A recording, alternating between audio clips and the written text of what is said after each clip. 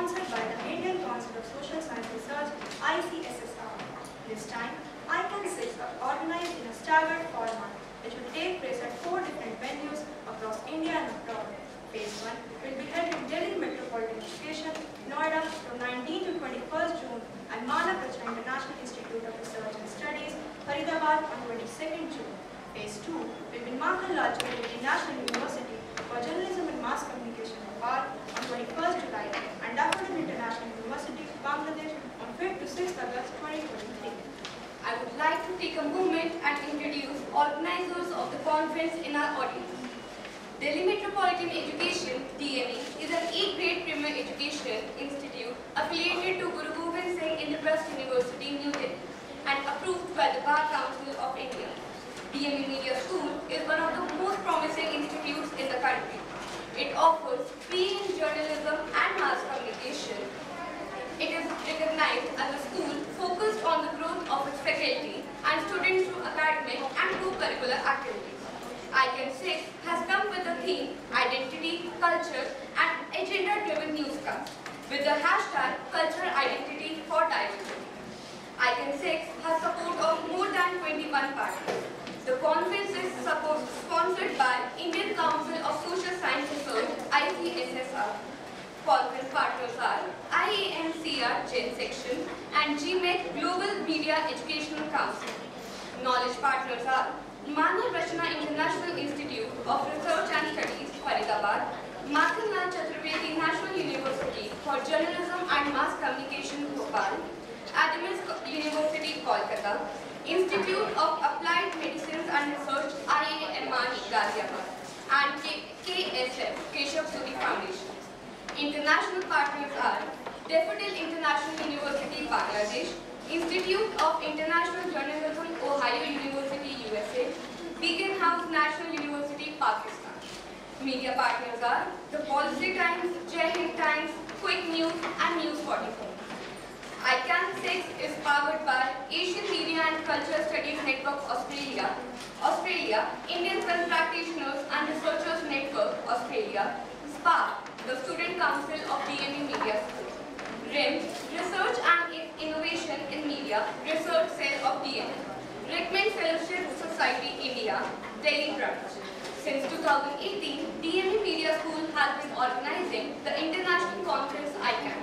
The themes for the former edition were Indian and changing aspects of news in ICAN 1, Indian cinema and alternate networks in ICAN 2, issues of community and agenda and news in ICAN 3, information, communication and artificial networks in ICAN 4, inclusivity, convergence and alternative negotiation in ICAN 5, and now identity, culture and agenda-driven newscast in ICAN 6. This unique conference is conceptualized by Dr. Amrish Saxena, Professor and Dean of DME Media School. He is the convener of ICAN6. Now, I invite Sir to facilitate our guest and deliver his opening address.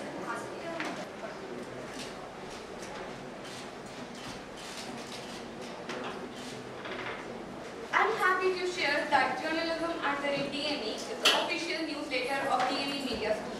This fortnightly publication covers all the major activities happening in and out of the camp.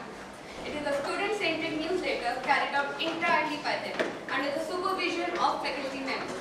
DME TV is the official YouTube channel where you can find a playlist related to all the lecture series, film festivals and conferences. For more information, follow us on our social media handles and YouTube channel DME TV. Today, we are all here for the technical session on entertainment, landscape and streaming platforms, changing narratives on OTT platforms and YouTube. The session will be chaired by Dr. Kiran Bala, Professor at Metropolitan International Institute of Research and Studies, Faridabad, Haryana, and co-chaired by Dr. Shifali Chibbar, Assistant Professor of DME Media School. Dr. Kiran Bala is Professor and Head, Department Journalism and Mass Communication at Metropolitan International Institute of Research and Studies, Faridabad. She is former Dean and Professor, School of Journalism and Mass Communication, and Dean Research at T.R. Mangalam University, Gurgaon. She is professional with diverse knowledge, a doctorate in mass communication, gold medalist in PG in mass communication, and gold medalist in PG diploma in translation, postgraduate in English, PG diploma in marketing management, UCG net qualified. She has many fellows and dedicated academician with more than 20 years of public relations and corporate communication teaching experience at both college and university levels. The co-chair of the technical session on site board is Dr. Shefali Chitwal, Assistant Professor of DME Media School. She is doctorate in mass communication, postgraduate in Science, Advertising and Public Relations from Mohanlal Chaturvedi National University of Journalism and Mass Communication from Pune. Now, I hand over to co-chair to take the session forward. Good afternoon, everyone. By the permission of our head, Bala ma'am, and our chair, Dr. Kiran Bala, I would like to start with the presentation. The first presentation for today's session is by Soumya Sharma, research scholar, Faculty of Media Studies and Humanities. The title of her paper is Breaking Barriers and Challenging Norms, a Discourse Analysis of OTT Content. Hi, good afternoon everyone, good afternoon sir. So I think I'll just start with the presentation. So as you can see the title, I don't need to introduce myself. Okay. So I'm Soumya Sharma and I'm doing my PhD from Maharashtra International Institute of Research and Study, and this is the title of my paper. So initially just talking about OTT a little bit, how OTT has basically emerged as a popular platform in the last few years, and how many factors, like we have seen in many research, like internet connectivity, accessibility of devices, have contributed to its rise in popularity. Also, many researchers and reports have concluded how COVID-19 or the lockdown also basically increased the popularity and the growth of of OTT, and this is the data presented. Also, one notable aspect of OTT which we know is that OTT platforms don't only have new content which they are exclusively releasing, but also have old classic content and then also exclusive content that is being released on OTT. So it provides a platform for both kind of content. So some of the factors that exclude OTT from the traditional, differentiate them from the traditional media landscape is that they have the options of watching the content in your own language, obviously the convenience of watching it at your own pace and time. So this is a little bit about OTT, and the theme, like the focus of my paper is basically how some content on OTT that we see is very different in its treatment, because a lot of content that we see nowadays deals with bold issues and sensitive and complex themes, and we can see many examples, especially when we talk about Indian content, films and series that have done this. For example, Delhi Crime, Sacred Games, Serious Men, Scoop, The Heart. These are some of the recent examples. And among these examples is a film, is basically an anthology that came on Netflix called Ajib Dastans, and one of the short films in that anthology is a film called Giri Puchi. So this particular paper is focused on that. So this paper analyzes this particular film and how the film deals with various complex issues and multi-layered themes. And how, which is basically the theme for this presentation also, OTT as a platform serves as serves a platform which basically lets the filmmakers, creators, even the viewers to explore such sensitive and complex issues in a more creative manner. So these are the two objectives that I'm focusing on. The first one is to explore basically the content and structure of this film that I've selected, and secondly to find out how the content contributes to the uniqueness of OTT as a medium, which I'll talk about in my presentation further. So the review of literature, I've just put like a few examples here. Talks about, many researchers have talked about OTT and how the platforms and the popularity has grown over the years, and the factors responsible for that. One of the researchers, Yukta Mane, in her work has talked about how the OTT deals with the content differently, which I was just talking about, that how OTT is not just producing fresh content, but also kind of reshaping the storytelling technique, and is showing the issues and talking about issues which were somewhere not very often talked about in the earlier traditional, in the earlier media. And there are more and more content, like more and more series and films which deals with such issues. This is the ROL. So the methodology that I've selected for my paper is basically it's qualitative, and I have done discourse analysis for analyzing the particular film that I've selected. And obviously the film in itself is the primary source, also the other researchers done by other scholars and other books and papers, but the film is the primary source of the research. And discourse analysis, when we talk about discourse analysis in films, obviously some of the main or key elements that we basically explore are how symbols, metaphors, scenes, narratives, dialogues, language, all these are dealt with in the film, and how they basically construct the story, or how they basically tell a story or shape a story in a different way. So that is what I have tried to focus on. And how also they deal with, underlying ideological and power relation and social norms. And the theory that I have chosen for this particular paper is Dalit feminist theory, because of the variables that are there in the film. So Dalit feminist theory is it provides a framework for studying the intersectionality between caste, class, and gender, which are the key themes in the film, which we'll see now, and their intersectionality between them. And these are very multi-layered and complex themes, and this particular theory deals with those themes only. So like I said, I'll show you this more in detail when I talk about the findings, but data analysis has been done by transcribing dialogues, which is language, and studying the narrative structure, the sequence, analyzing each and every scene in the film, obviously backed by other researchers as well. So finding and discussions, just a little bit about the production details about the film.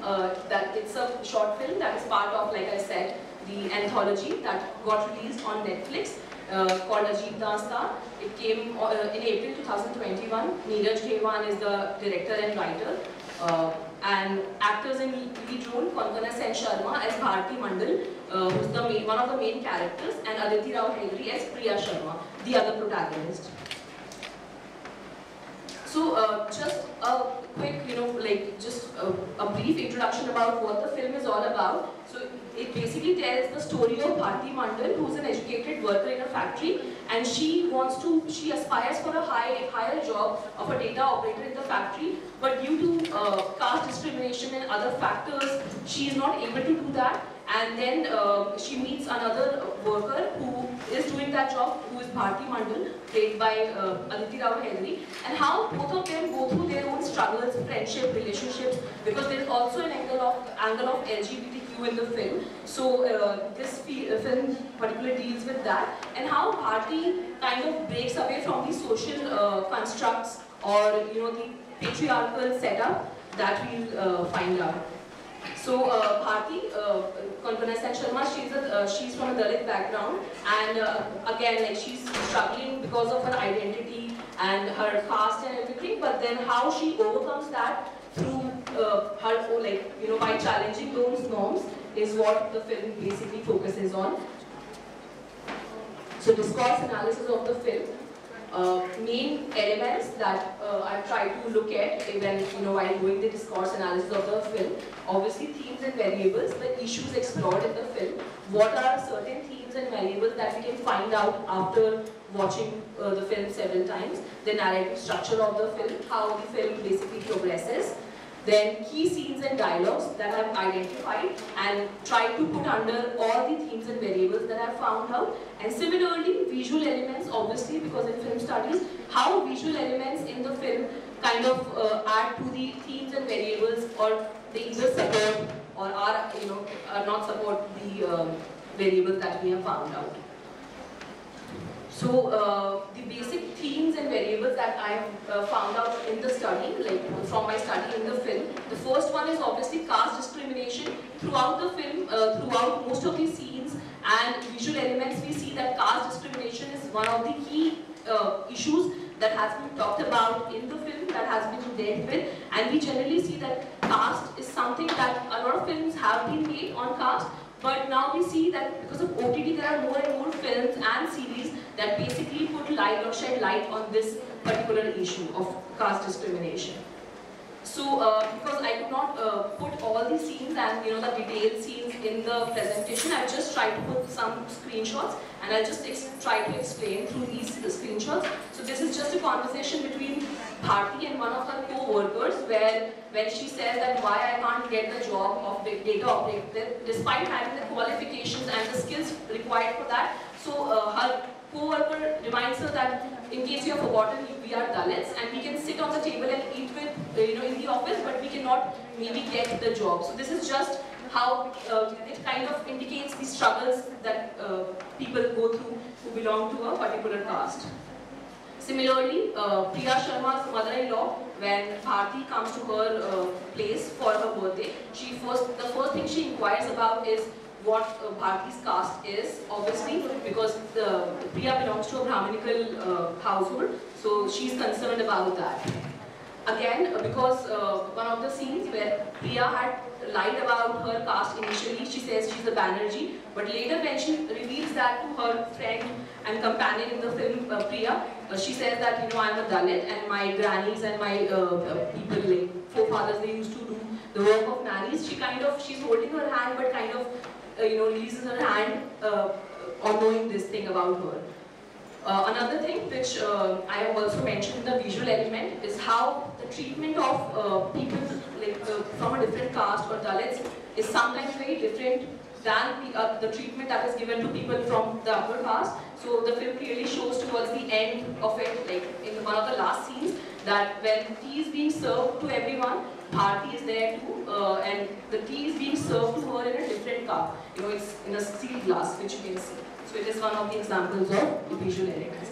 The other issue or variable that we see in the film is class disparities. So it is not just caste that the film explored, it's also the theme of class. That, like I said, because Dalit feminist theory is about intersectionality of caste, gender and class. So this is another thing.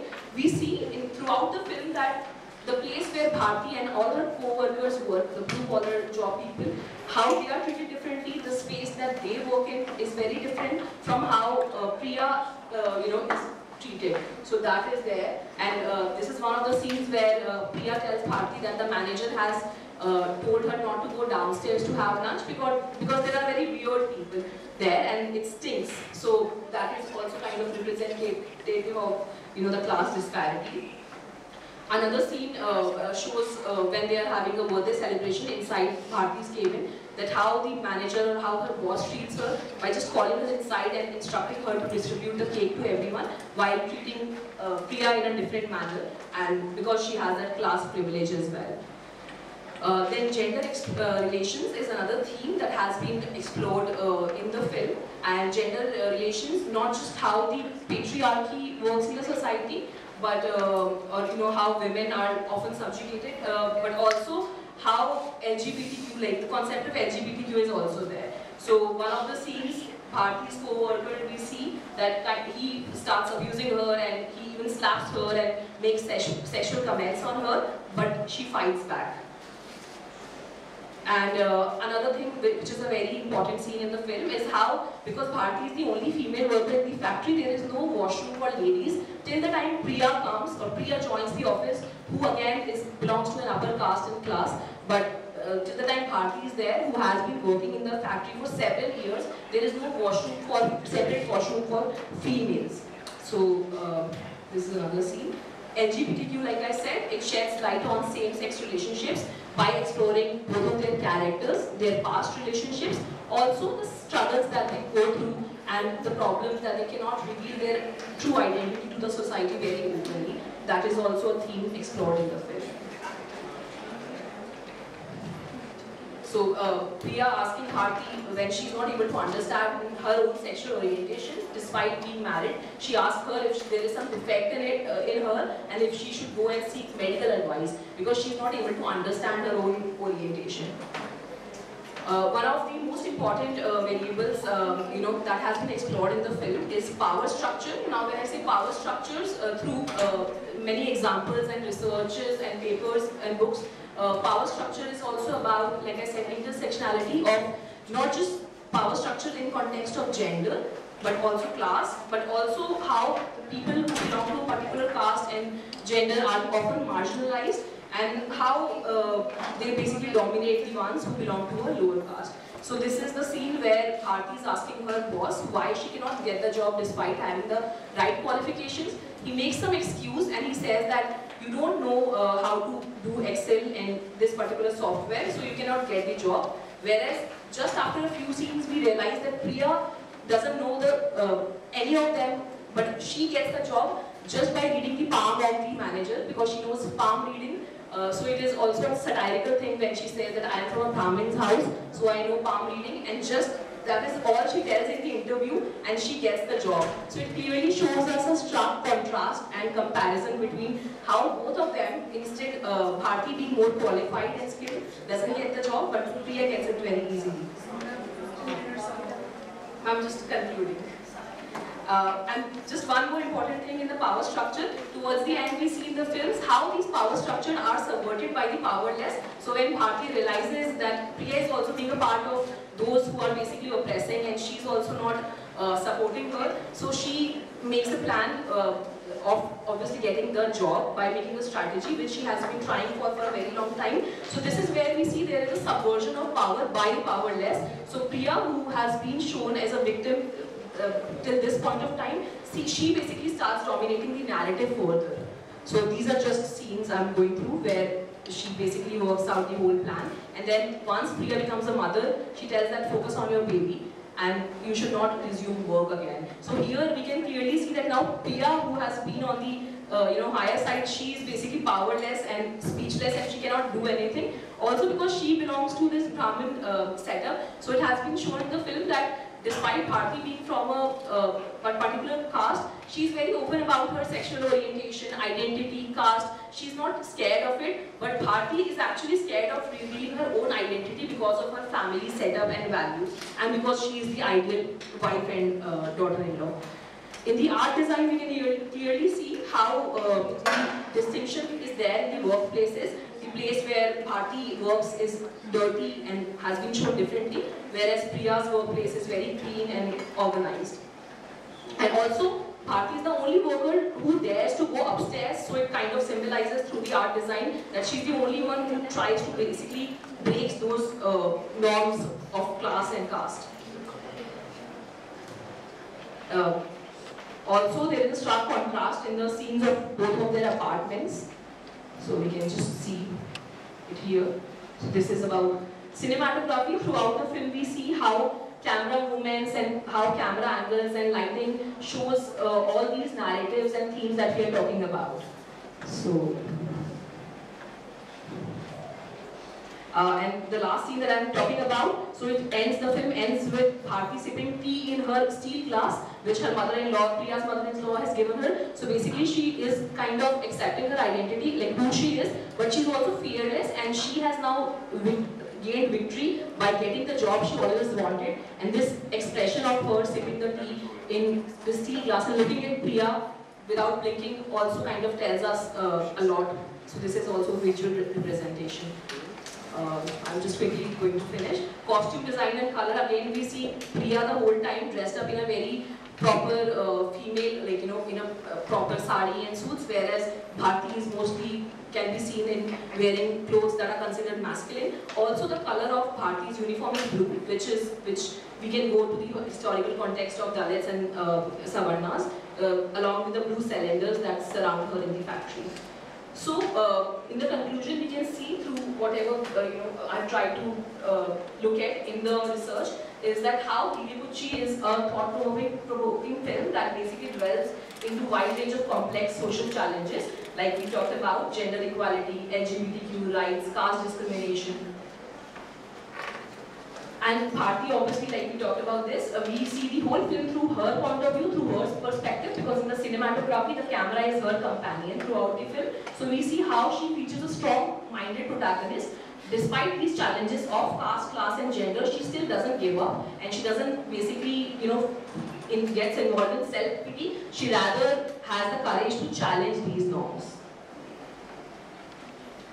And obviously the fearless approach that the film has in addressing these topics, which are generally not a lot talked about or very often talked about in other mediums, is one of the highlights. And also it talks about the platform, how OTT as a platform also gives the space for creators to make such content or the viewers to watch or consume such content that deals with these issues fearlessly and in depth.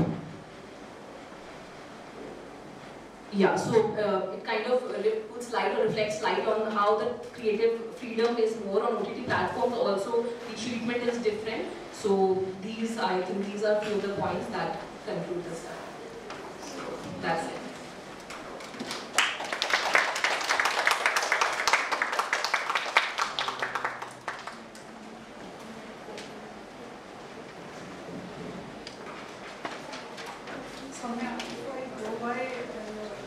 Because informally also we were discussing it, how to improvement in the paper. So when you were talking about narrative analysis, representation and then hearing, so you need to incorporate all the variables from representation theory, narrative analysis theory, and your direct analysis.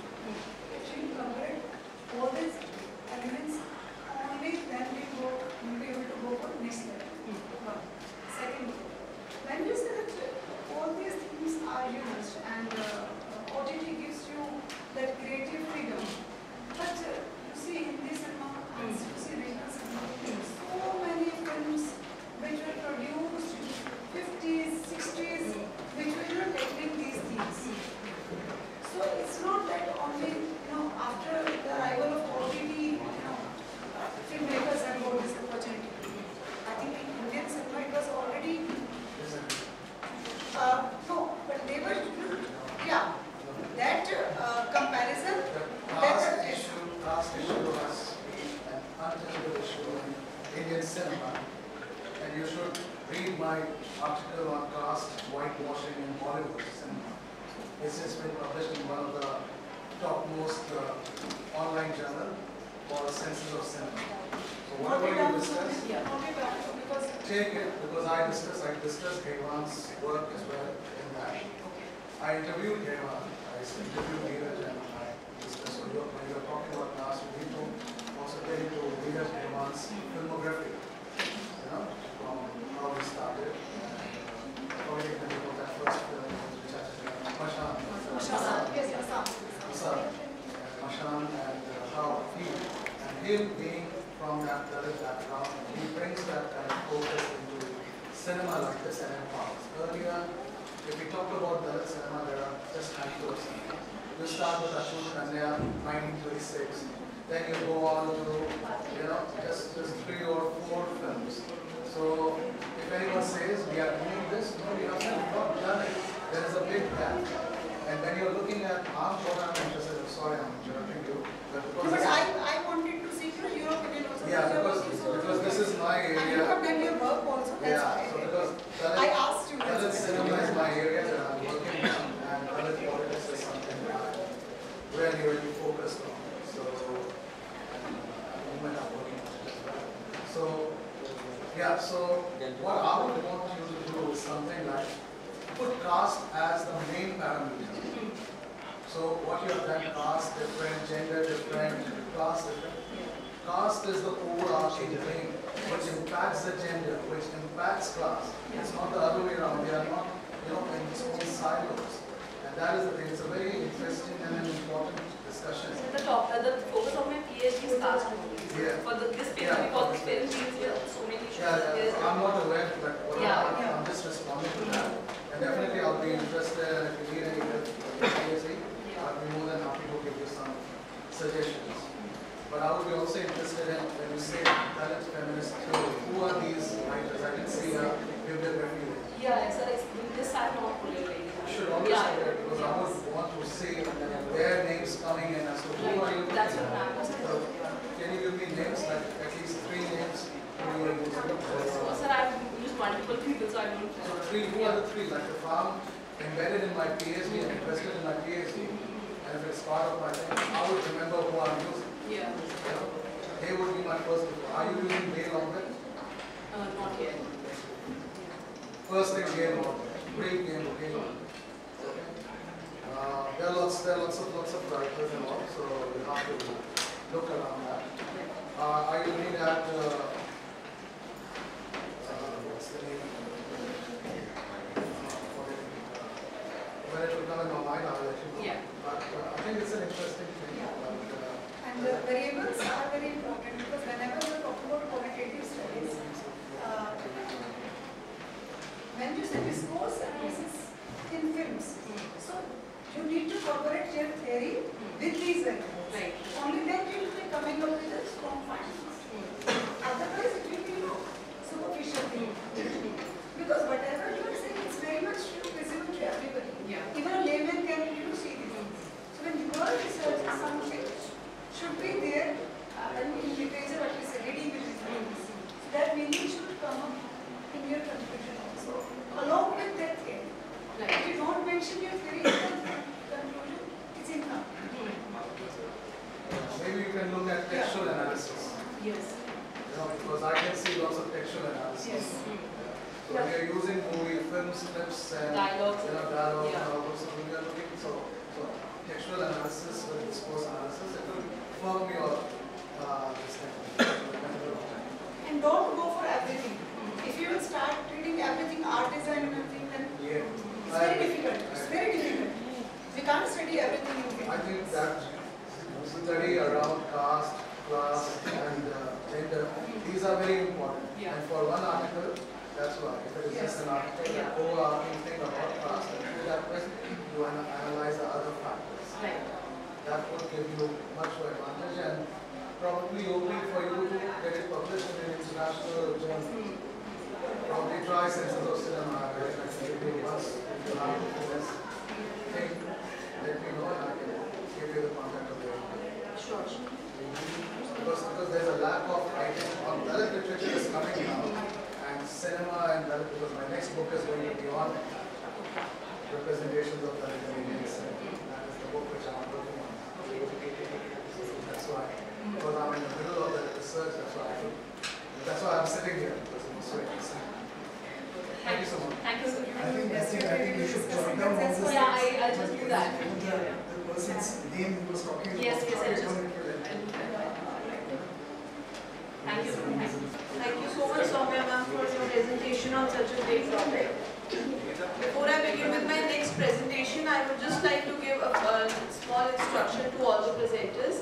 There is a fixed time limit. You cannot exceed more than 7 minutes for your presentation. So please take care of the time limit while you are presenting. So the next presenter that we have is Ms. Mitasha Guglani from Gautam Buddha University, Greater Noida, and the title of her paper is Exploring the Impact of Creative Freedom of OTT Platforms on Youth. Good afternoon, one and all. My name is Mitasha Guglani. I'm from Gautam Buddha University. I'm a master's student and I will be presenting my paper on the title Exploring the Impact of the Creative Freedom of the OTT Platforms on the Youth. As we know, the proper definition of OTT platforms is a media service that provides with content to the viewers directly through the use of internet. The objectives of my study were to examine the perception of violent and insensitive content on OTT platforms among the youth, to understand if the youth do feel the need to re-regularization of the content on the OTT platforms, to know about the problems occurring among the young generation under the influence of such desensitized content, to research about the most preferred type of content streaming online using the platforms. After the COVID has stricken the world, India's usage of OTT platforms have increased by 12%. Initially, till 2019, it was a market of around 500 crores and it has been estimated to be a market of 4,000 crores by the year 2025. We can all notice how much impact are they creating on the young generations, which is mostly known as the early adopters of our nation. The research question of my study was that, is the youth of India negatively impacted by OTT platforms' creative freedom? which I suppose with my findings and my question and analysis, it has come to an answer of yes, they are being negatively affected by the creative freedom of the OTT platforms. A few important questions that tell us that yes, they are being negatively impacted are that when I ask people if they feel that creative freedom is more in the OTT platforms as compared to the traditional media, most of them agreed to the notion and answered yes. Then the next question was, do you think that too much exposure to the OTT content is negatively impacted the young generation? As in the pie chart we can see, most of the people, like 51% of the respondents have answered it as yes, and it is the studies of about 150 respondents. According to you, which of the following problems can be seen among the youth due to the content? Major part of the youth can see violent behavior among them due to the rise in desensitized content in the OTT platforms. OTT platforms have mostly desensitized their approach towards their content by involving extreme instances of violence, drugs, nudity. Do you agree? 40.3% of people have mildly agreed. Have you come across an OTT platform that you have found offensive or inappropriate? Surprisingly, 75% people have found it that yes, they have come across offensive scenes and actions during their spending time watching the OTT platform content.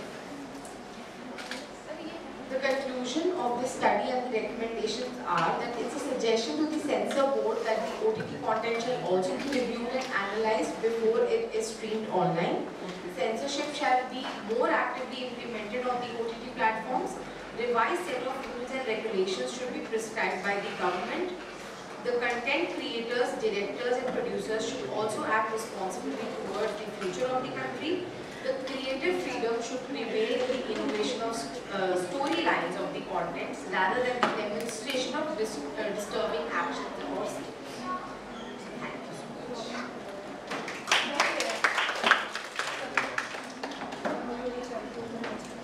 What's your sample? Sample sessions, 18 to 30 years of age. 30 years of age. And what was the sample size? 150 students. 150 students from which area? Delhi-NCR. So, when you say, because I was going to check, this research has an objective of finding out the counter effects of OTT content on the youth of India. Yes, ma'am. So 150, a sample of 150 students or youth from NCR can't be India. Yes. So one, correct. Yes. Design a proper sample. Second, one thing I would like to say, I'm very happy that students of post-graduation, they have also started writing papers. They are coming for conferences to present the paper.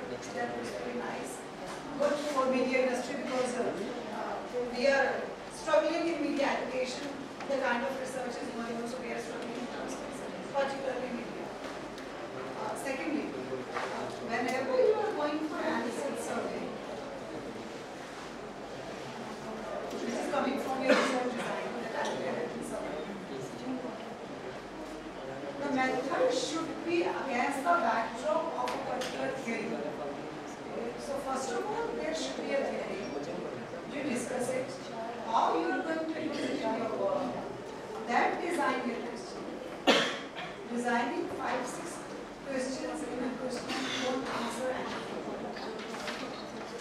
Then there is a gap between, that's why there seems a gap between the title and the content.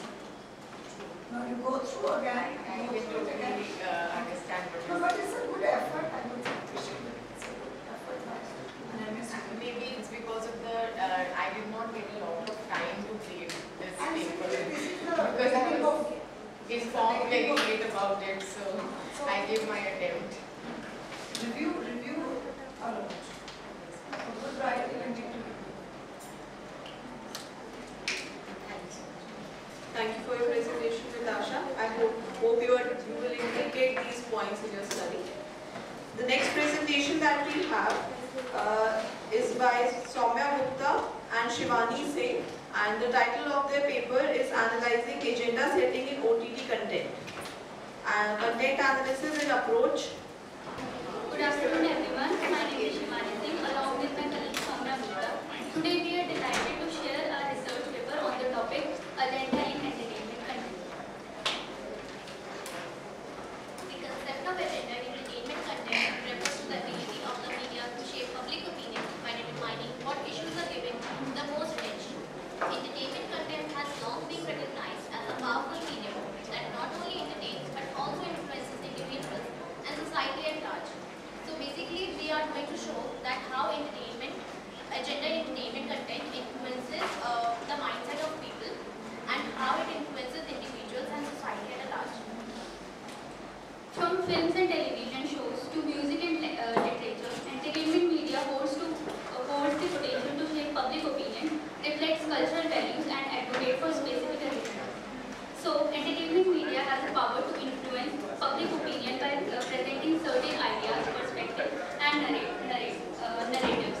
For example, film and television shows can raise awareness about social injustice, promote empathy towards marginalized communities or challenges prevailing stereotypes.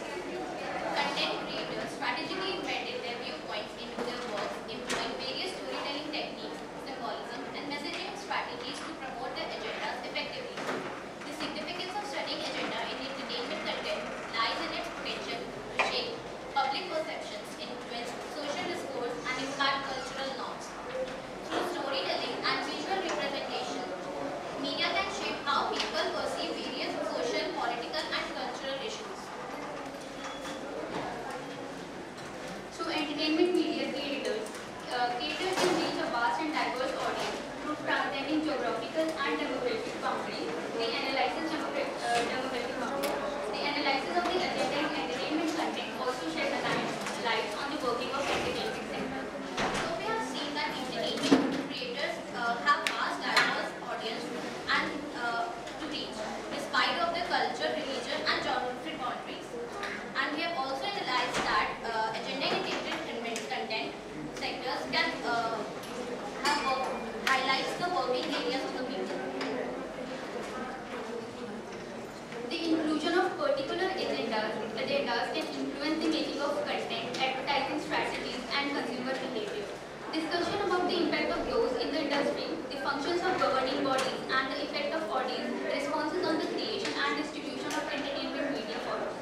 So, the media and entertainment companies that awares the propaganda of news and pop culture offering to mass audience are large publicity traded corporations that believe they have a legal duty to their shareholders to give them the biggest possible returns on their investment. Ongoing, this research still explores agendas present in entertainment content such as films, TV shows, music, digital platforms. It aims to identify different types of agendas, analyzes the impact on audience, examines campaign strategies, investigates societal implications, and understands research methodologies. Recognize and provide explanation for various categories of messages present in entertainment content. Assess frequency and impact of these messages on viewers or listeners. Explore the methods and approaches employed to communicate these messages in different forms of media.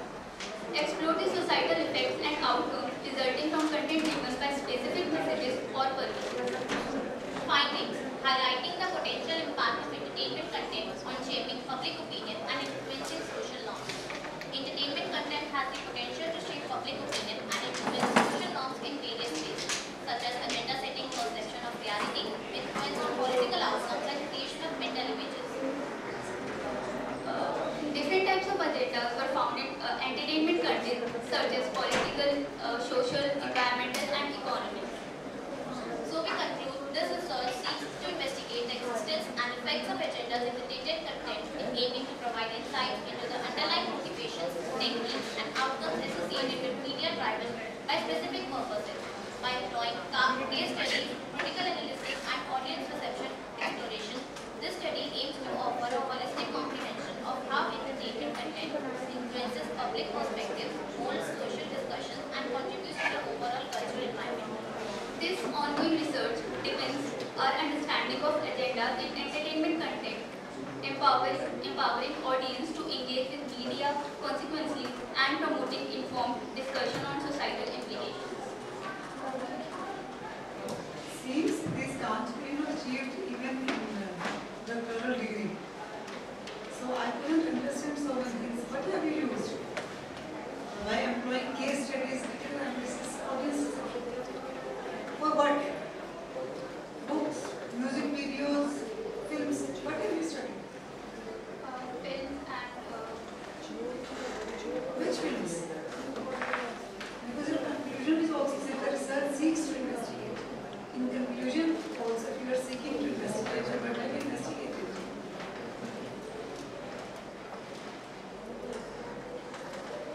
Ma'am, our research paper is still ongoing. We have to still do data analysis work. This is huge work. This is huge. I was trying to say that you are doing too much work, which people don't do in their PhD. So how are you doing it in such a short span? You are including case studies, critical analysis, everything. And still your work is not complete, obviously, because you have picked up such a huge, humongous task. So normally it's an advice for everyone that when you're doing a research paper, it should be focused only for a 2 or 3 month study. And one aspect, one portion, one aspect only. I think last year also this suggestion came from you people have presented last year also, I remember. The suggestion came from the chair also that we should pick up very, very small topic but in very detail then. Doesn't mean that you need to do a lot of things. That's why your work is not complete. If you are, studying only a film, on one film also there can be, 10 different papers will be written on single film. So many things not possible. Thank you for your presentation, Soumya and Shivani. The next presentation that we have is by Himanshi from DME Media School, and the title of the paper is Agenda Setting on Twitter and How It Influences Elections in India. Whoever controls the media controls the mind. नमस्कार, मेरा नाम हिमांशी है और मैं BGMC first year की student हूँ। ये ऊपर जो मैंने कोटेशन दी वो मेरे टॉपिक को ही प्रेजेंट करती है, agenda setting on Twitter and how it influence election in India. हमने हमेशा से देखा कि पॉलिटिकल एक्टर्स जो होते हैं वो फॉर्म्स ऑफ मीडिया को कंट्रोल करने की कोशिश करते हैं ताकि वो अपने एजेंडा हमें दिखा सके। अब फॉर्म्स ऑफ मीडिया समय के हिसाब से बदलती रही, जैसे पहले ट्रेडिशनल थी, अब वो सोशल मीडिया हो गई। और सोशल मीडिया में भी हमने ट्विटर का एनालिसिस किया है क्योंकि ट्विटर का जो एनालिसिस है इस वक्त पॉलिटिकल कम्युनिकेशन के लिए बहुत यूज होता है। Introduction, agenda setting. Agenda positive भी होते हैं और नेगेटिव, पर जब भी हम मीडिया के कंटेक्स्ट में एजेंडा की बात करते हैं तो वो एजेंडा थ्योरी ऑफ कम्युनिकेशन के कंटेक्स्ट में बात करते हैं, जो कि ये बताता है कि मीडिया इन्फ्लुएंस करती है पब्लिक ओपिनियन को। वो कैसे करती है? वो किसी भी इश्यू को प्रायोरिटाइज करके। आजकल ट्विटर पे वाइडली यूज होता है पॉलिटिकल कम्युनिकेशन के लिए, और इसको लोग उस पर डिपेंडेंट है पॉलिटिकल इंफॉर्मेशन के लिए, और साथ ही अब ये पॉलिटिकल कैंपेन्स के लिए भी यूज होने लगा।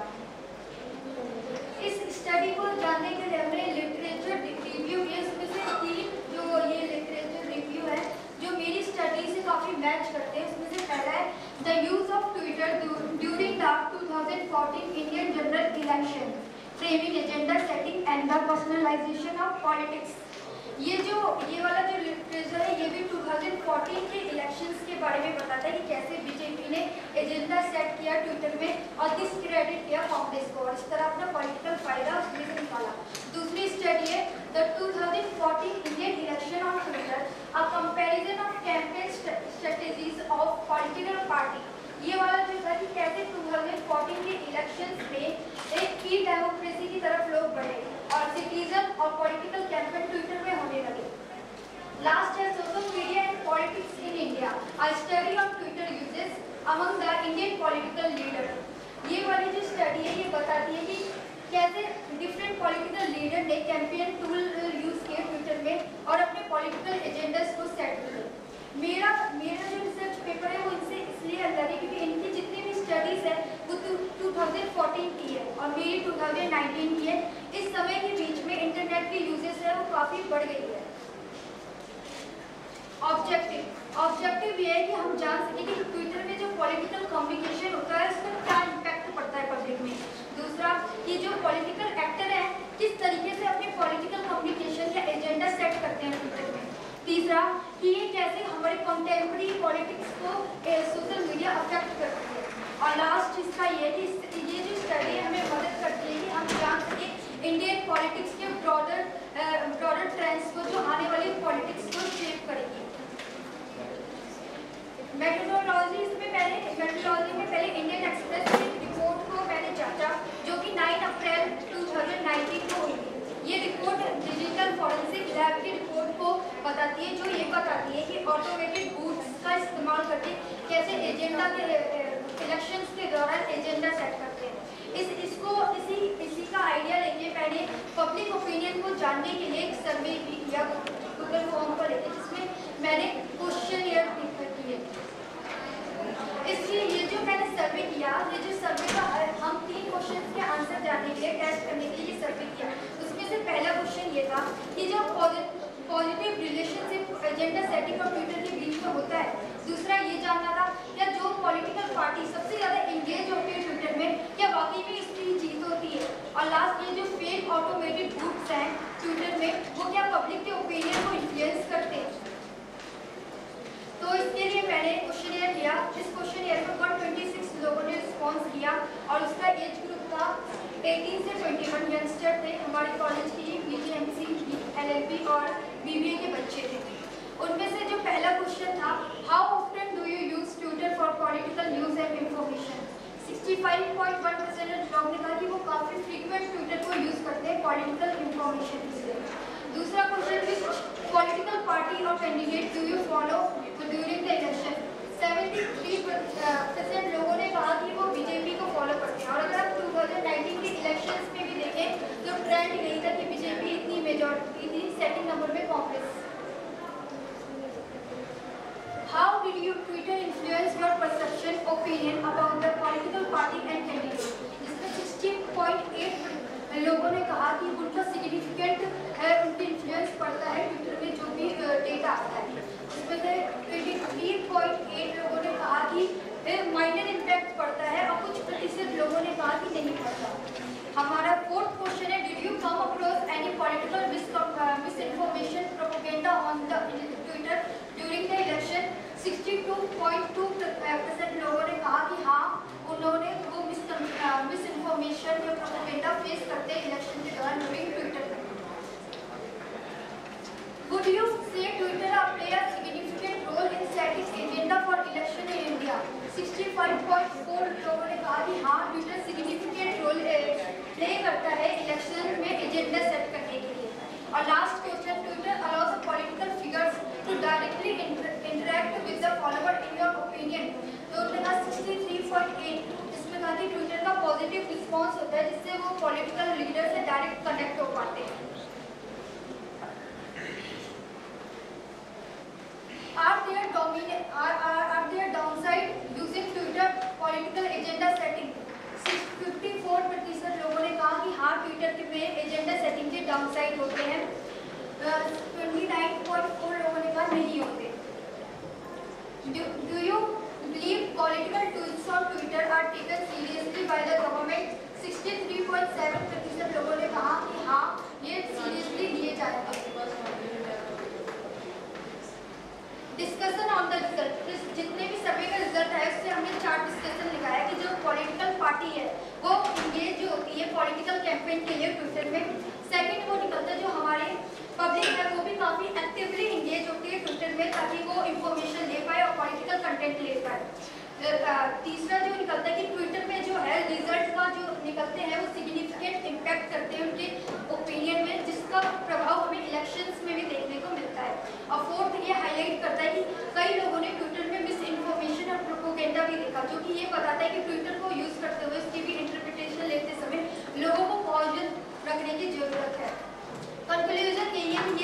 बताती है कि कैसे पॉलिटिकल एजेंडा को ट्विटर पे यूज कर, ट्विटर पे इनसाइड स्टडी बताती है कि कैसे ये पॉलिटिकल एजेंडा ट्विटर में दिखाए जाते हैं। दूसरा ये बताइए किस तरह ये जो रेगुलेशन होता है सोशल मीडिया का इलेक्शंस के दौरान, ताकि वो पॉलिटिशियन अपने पॉलिटिकल एजेंडा को सेट कर पाए।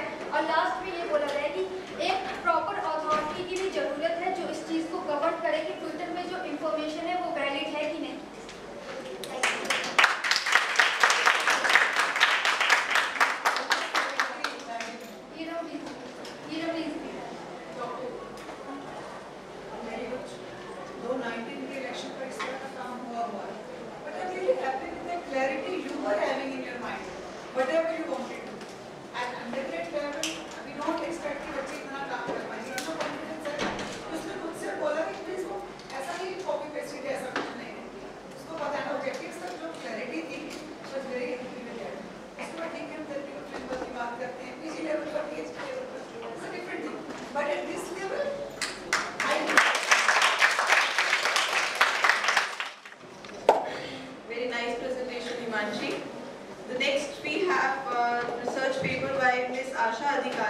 And the title of her paper is Artificial Intelligence and its Intervention in Higher Education, a study on university students in North India. My name is Asha Deakin, I am from Noida. And the topic of my paper is Artificial Intelligence and its Intervention in Higher Education, a study on university students in North India. Artificial intelligence and academics, now they go hand in hand. I think everything that we are doing today is part of technology is included in it. I have chosen this topic because I have been into academics for a long time now, it's 10 years, and I have realized every time a technology comes, I as a faculty know less than a student. They are much more aware of the technology and how they can use it, how they can every time I try to catch them that this is the fault that we have done, they come up with the hacks and how this can be manipulated and how a teacher can be taught. So I came up with this idea, let's study their perspective. So in the morning only we had this session, I'm happy that ma'am was part of that, ma'am has seen that. So my topic is a bit different because I have studied the student perspective. So as I just said that education is an evolving, technology is an evolving thing and so is AI. I have studied how artificial intelligence and chatbots are used by students. So what I have done is, now first I'll tell you what they are and how they work. Every time we do a Google search, every time we search something, we get recommendations, and that's how AI and chatbots work. So AI and chatbots these are the machine, system and machine that copies human intelligence, and then they perform the task, they suggest us that how they will work. Chatbot also work in a similar way. In this study I found out that the most common used AI and chatbots are ChatGPT, Quillbolt, Grammarly by students. So objective of my study was to analyze the usage of AI and chatbots among students. Second objective was to determine the most popular AI and chatbots among higher education students, to analyze the impact of AI and chatbots on students in higher education, to understand the expectation and needs of students from AI and chatbots. Methodology that I have adopted is a focus group discussion. Before conducting this focus group discussion, what I have done is I have had words with a few of the universities, my universities that are included, because of North Indian universities that are included. So Amity University students were part of it, BITS Villani students were part of it, UPES, which is a university in Delhi, is part of it, Khaja Muazzin Language University, students were also part of these universities. There were 7 focus group discussions which took part as part of it. There were 15 groups. The major criteria was that these students are aware of it and they are, if they are using it or not. So every time I asked a faculty, I coordinated with a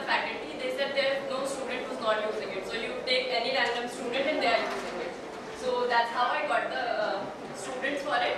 I prepared a questionnaire for this study, and it was open-ended, of course, in a focus group. So it was open-ended. I recorded the data, then I transcribed all the data that I had. I made themes accordingly, and but themes couldn't give me the results. So what I did was the names. Every time they were using Grammarly, positive है ma'am, advantages है ma'am, disadvantages है ma'am. So I made the themes accordingly. Now I'll come to the findings. First objective was usage of AI chatbots among students. First question is how I asked about how much do they use it. So I gave them this option because otherwise it was getting very bit confusing. Some of them was trying to be very modest, कि नहीं हम तो नहीं use करते. So I just gave them this option that never, rarely, sometimes, often, and always. Often was the answer that I received. It was when done in Excel. It was a 3.5 out of 5.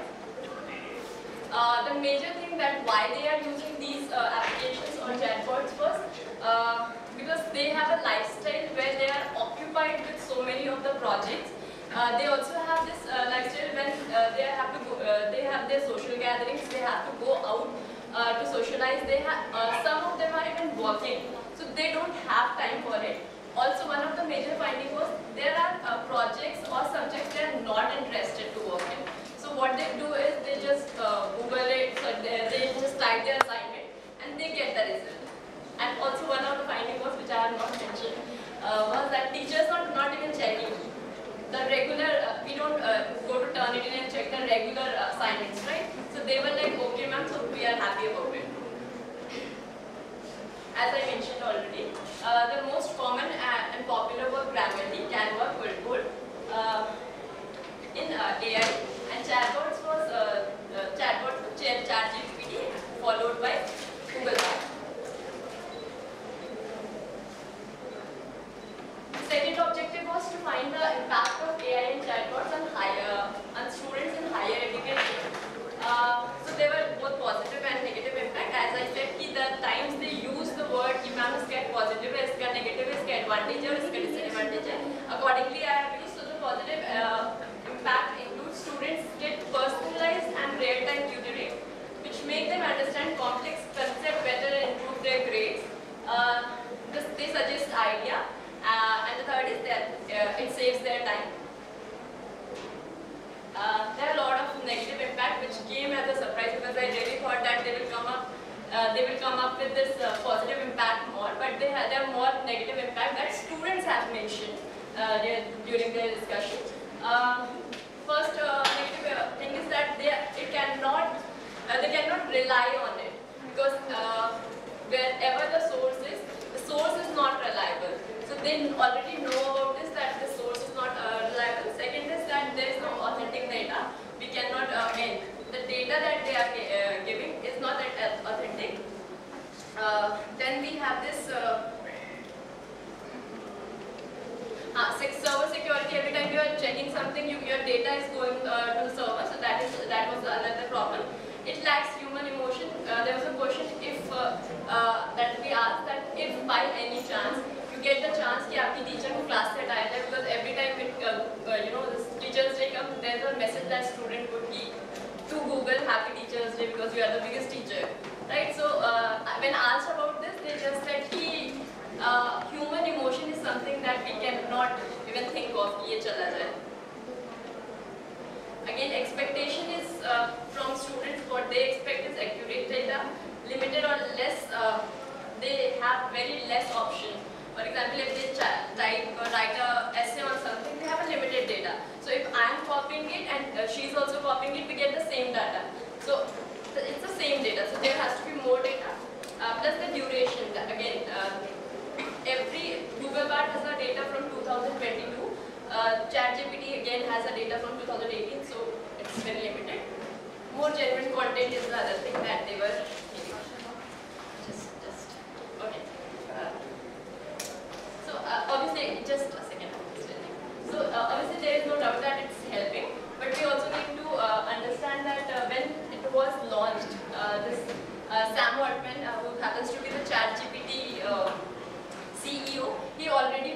in that it's educator who needs to be more advanced. So it's going to be a tough fight for both educators and students. Also, there are a few more analysis that slide is missing somehow. Thank you.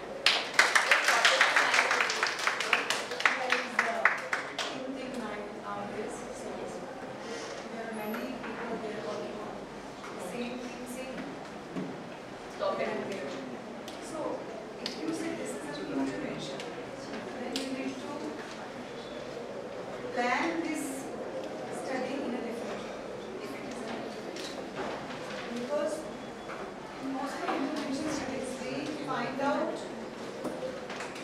say if you are talking about perceptions, if you are talking about impact, before that intervention, also so one, I have to put this word here, impact, you need to change it. This is something which someone else is doing. And again, when I say, when you're working on this at this level, you are a teacher and you're a person who is also. So, whenever you're writing any paper, go to something, make it theory. Then when you're talking about this focus group discussion, you need to use a tool to analyze your data. Because now we are unable to publish in Scopus journal. The reason is that we are not using any tool. We are not using statistical analysis. I know Excel is as good as SPSS. Excel does very good job whenever you are analyzing. In our time, we used to use only Excel. But now changing scenario is so, when we are talking about technology, you have to use technology for your analysis also. This is what journals expect. So if you really want to take this, But ma'am, since it's a qualitative, that's what I said. Yeah, I have made those that themes. So I have done the analysis. As I said, keep many questions like a accordingly. I have done that. So I said that because we have short of time. I have done that. I have made those variables. I have selected that. That's why I said when I transcribed the data, I got the themes. Because in focus group we have to make the themes, and that's how we convert it. So I have made the themes. Because of shortage of time, I couldn't. and we go to leisure, you will get word cloud also. This is what I have. I am doing. Thank you. Thank you for your presentation, Asha ma'am. I hope you are taking some valuable inputs for your study. The next presentation that we have is from Dr. Gobind, who is an assistant professor, Department of Multimedia and Mass Communication, Indraprastha College for Women, Delhi University. And the title for his research is The Rise in Consumption of Short-Form Videos in India and the Future of Digital Content, a Study on Indian Millennials. Good afternoon, respected chair, fellow participants and dear students. The title of my presentation is related to the short form video consumption in India and the future of digital content. So first of all, an introduction about my topic, that is short form videos. The short form videos refers to the video content that is typically. We are more aware about videos. So you all are having the idea about what are the short form videos and what are long form videos. Most of us browse those videos on the various social media platforms, and I think we, knowingly or unknowingly, we spend a lot of time scanning through these videos. Okay, I personally believe that I also spend like more than 1 hour a day just scroll the videos on these social media platforms. So they are very powerful content. So what are the key factors that have contributed to the growth of the short form videos that are increased? Like in India, we have good internet penetration nowadays. Then we have the mobile first population, so they are more interested in these short form videos. Like many don't have access to other form of media, but they do have a mobile phone with them, and that is the power of the video that this has contributed to the growth in the short form of videos. Like again, rise of social media, again, and other factors like users generating content in the social media. Obviously, virality of the nature, that is social sharing, localization and regionalization of the content is another factor, and again another factor is that a bite-sized content. So brevity of the content is another factor that has contributed to the growth of the short form of videos. Now my objective of my study is to understand the current consumption pattern of short form videos in India, to identify the key factors driving the rise in the consumption of short form videos in India, to investigate the dynamics of content creation in the short form videos ecosystem, including the motivations, aspirations and experience of content creators. So my study has been designed keeping in mind that I will do the both qualitative and quantitative analysis. So I have conducted a survey using a questionnaire, and this will determine the usage preference. This has determined the usage preference and the impact of short form videos on their daily lives, their habits, their behavior, and I have gathered the quantitative data, and to gather the qualitative data I have interviewed people from the focus groups, and I have gained insights into the qualitative analysis of factors contributing to the growth of these short form videos. And then I have analyzed the social media metrics and the contributing factors which are responsible for the growth of social media. So my key findings of the analysis of social media platforms, like the short form video industry is expected to reach $5.5 billion in revenue by 2023. And it is a growth of CAGR from 32% CAGR from 2019 to 2023. In 2020, the daily active users for short form videos application in India reached 115 million, which is almost 2 times the number which was there in 2018. The average daily time spent per user on short form videos apps in India increased from 21 minutes in 2018 to 32 minutes in 2020. I don't have the recent access data with me. So though TikTok was banned in 2020, it was the largest platform with 200 million users. This is wide as influenced by other locally known social media platforms. So mostly the growth of these platforms have been in the Tier 2 and Tier 3 cities, and 70% of the total short form videos user base is from these cities only. Short form video apps also become popular platform for influencers and brands to reach out to their target audience. The report estimates that the influencer marketing industries in India will reach $2 billion in 2023. Now, the key findings of my primary research is for various stakeholders. The rise in the short form video consumption has several implications for stakeholders in the digital content industry. First of all, it is for the content creators. We have increased opportunities and more monetization potential for them. Second is for platforms and aggregators. They're increasing the user base. They have more advertising revenue. They will have more content curation and recommendation to the audiences. For advertisers and marketers, they will have access to engaged audience. Because influencer culture is gaining popularity, so they have gained access to the engaged audience than the native advertising options. Then users will have convenience and entertainment, and also the participatory cultures, like they can participate in various challenges and other quizzes and other engagement opportunities which are there in the short form videos. And implications for the traditional form of media is that there is a change in the habits of media consumption.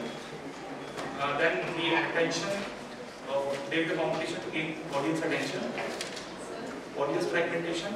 I am just coming to the conclusion. Evolving advertising landscape, the content adaptation between both the traditional as well as the short form videos, and cross-platform integration is there. So, short form videos, this is my summary and conclusion. Short form videos characterized by their brevity and easy accessibility have had a profound impact on millennials, who are generation born roughly between 80s and 1900s to early 2000. So here are some key effects of short form videos. Like they have changed this short form video trend has changed the consumption habits. Now this has added to the creative expression in creating videos. Has created an influencer culture. Now if we go for buying anything, we prefer to watch a video before we can make any informed decision. So then it contributes in information and education, it contributes in a social connection, and obviously with social connection it creates the influencer culture. Then it's also about the attention span and multitasking.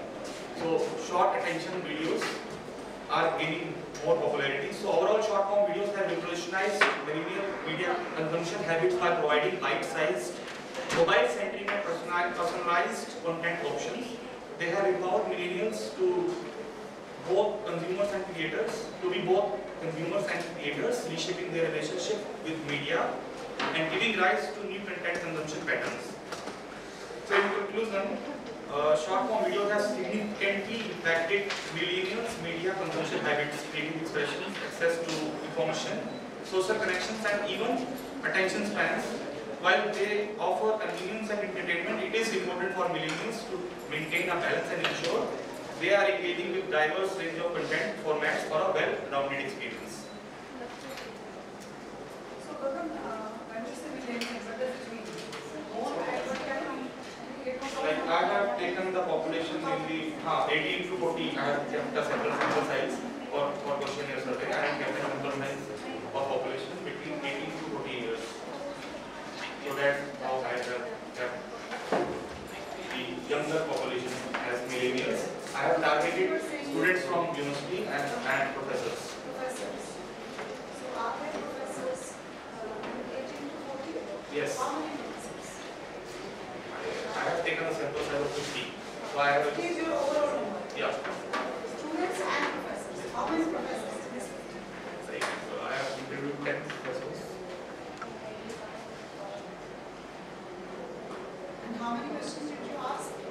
I have taken 10 questions. I have taken for the questionnaire, and I have the key findings with me, but I have not shared it because. Millennials, when you say Indian millennials, so a sample of 50 students and professors doesn't make India. Actually. And you have given random sampling. So random sampling will be before survey, and random sampling with 15 people. I have taken a convenience and random sampling basically. It is with the criteria that if you are a social media user, then you should watch for like I have just interaction with them. This focus group is happening in physical space or in online space? Focus group is with the professors. In physical space? In physical space. And students? In students I have given them the questionnaire to fill. Thank you, sir. Now I request Dr. Susmita Bala, Professor and Head of DLM Media School and Chief Assistant Convener of ICAN6, to give us concluding remarks.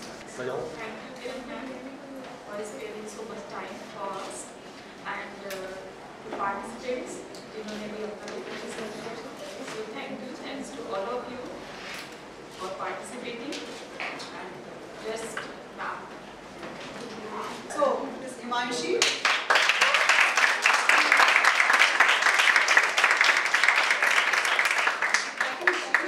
Inspiration for the scholars, those who are pursuing their PhDs. At this level, because she is so much of clarity, that's why she is getting this award. And I think this is a great job.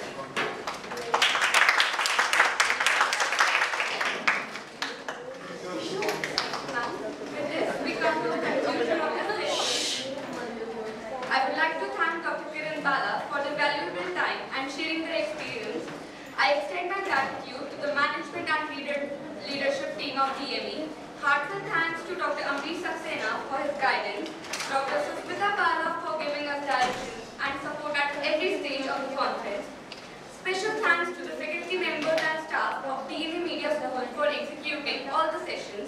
I would also like to thank the production and the technical team for providing us the technical support.